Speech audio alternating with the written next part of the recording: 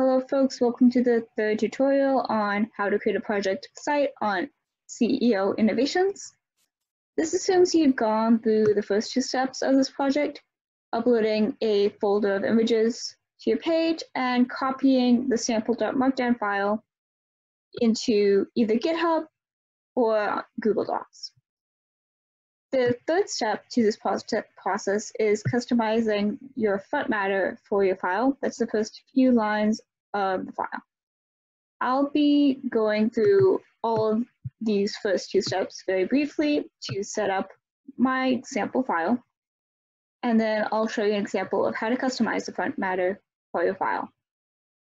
So again, our first step is to upload a folder of images and documents that you want to include on your site to CEEO Innovations.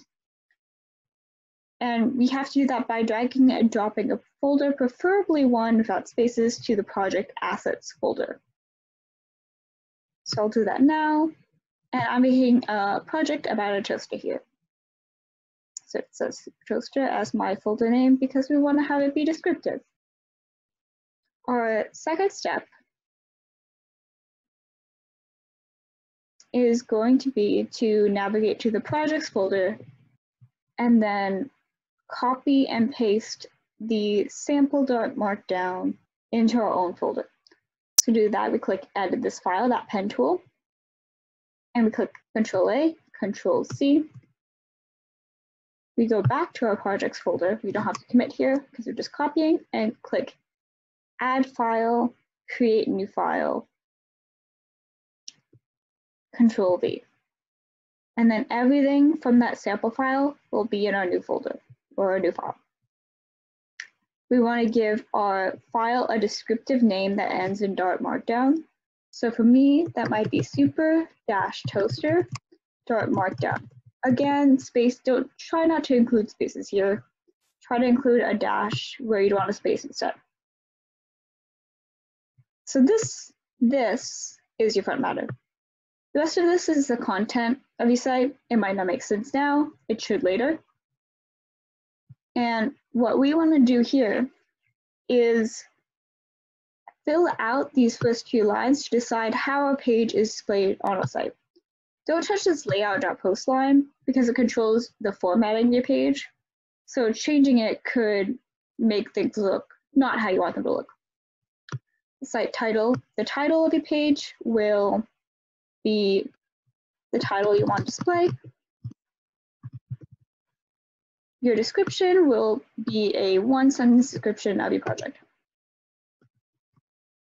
Display image will probably be the most difficult category to understand, but essentially you're just choosing what image appears on the homepage of the site for your project.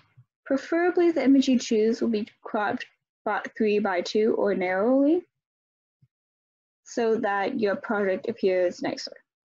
So I'm going to go to my project assets folder and then the folder I just made, super_toaster.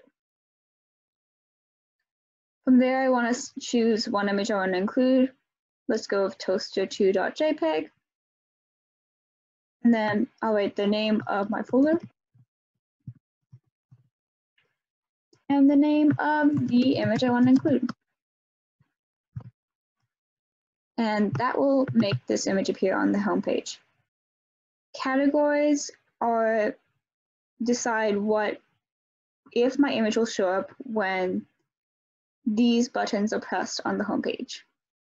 So just check to see if any of them might apply to your image. If they do, I'll say that 3D printing and tech apply. Delete everything that doesn't apply. Authors are the people working on your project. For me, that would be myself, and let's give myself a collaborator. Or two. You can add as many people to a project if you want. And it's okay if they don't have author modules, although if you'd like to include a picture or more information about yourself in your author segment, we'll get into that in another tutorial. This last option, featured, determines whether or not your project will show up in this featured projects portion of the CEO homepage. I'll say, you know, my project is super important. I want it to show up. So I'll set featured equal to true. And that's all we have to do for Frontmatter right now. Some common problems you might run into with Frontmatter, or if you have something capitalized, it may work, but it may create a problem. So check for that if you're not seeing your site show up. Also, your Frontmatter has to be the very first line in your file.